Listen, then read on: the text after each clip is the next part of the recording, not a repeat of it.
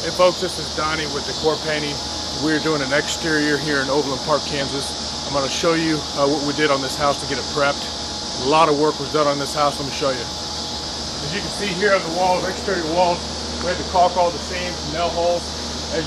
There's a seam going across here where the siding butts up for a joint. We had to put a board across there, prime it, because there was no board there. All the way around here on the back side, same thing. Where the seams joint together, we had to put a board to cover so no moisture can get inside the siding.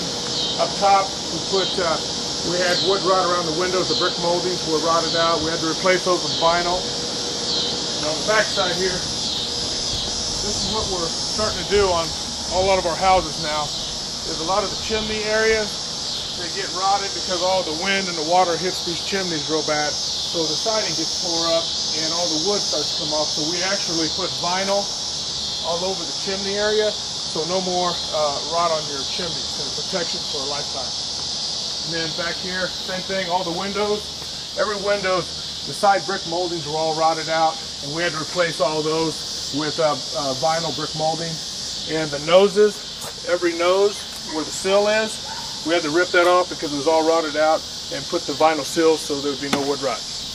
And then we had to rip off the back side of their deck, rebuild it from scratch, and that's how that deck turned out. If you come across here on the back side, on the left side of the house,